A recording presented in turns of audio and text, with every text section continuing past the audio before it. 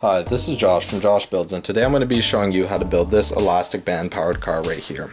Now at any point in the video, if you want to skip ahead, you can just check the description below and see what time different points of the build occur at.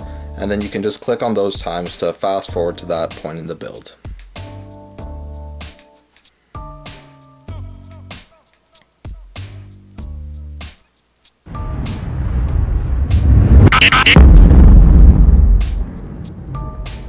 So to start off the build, we're going to grab two long pieces of dowel, 12 inches each, and two shorter ones.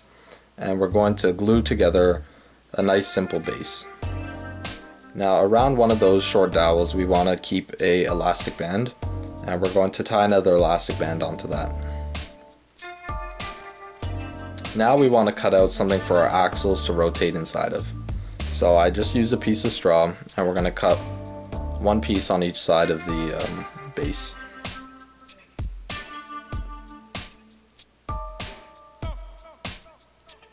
Now I grabbed this tune-up kit. That's from the dollar store, and these wheels here are from the tune-up kit. Now I'm just going to glue them onto a toothpick, and one wheel on each side, and that serves as our wheel and axles.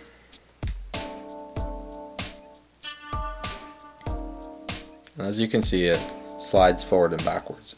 Now we're just going to attach one more elastic band onto it. Now this fan here I got from the dollar store as well.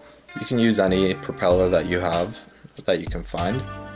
And these spacers here are from the tune-up kit as well.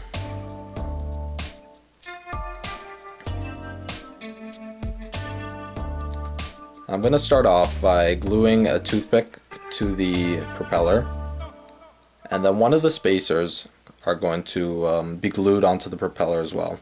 These are going to help reduce friction. So that spacer is glued, and then we're going to have one that spins freely, touching the other spacer. Now I cut out a straw. This is going to be used for the propeller to rotate inside of, and I'm going to build a base to mount this propeller. Now it's important that you make sure our base is high enough up that your propeller won't be hitting anything. And we're just going to have the propeller spinning inside a straw. So the straw is at the very top of the base that we're making.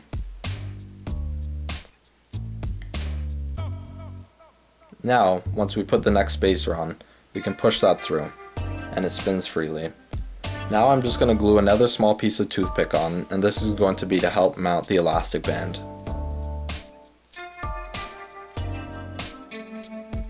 So as you can see, the elastic band just goes around that second piece of toothpick I glued on and attaches to the axle that way. And then we'll just add some glue so nothing falls apart.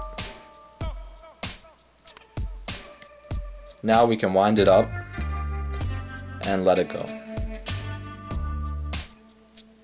And then for one last test, you can see it from the side here.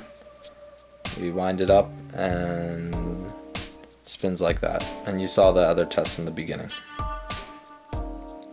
Thanks for watching to the end of my video. Feel free to like and subscribe, and check out ways to support me to help me make more cool and better videos like this one.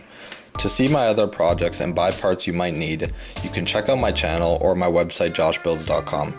You can also follow me on my social networks to keep updated with my new content. Thanks.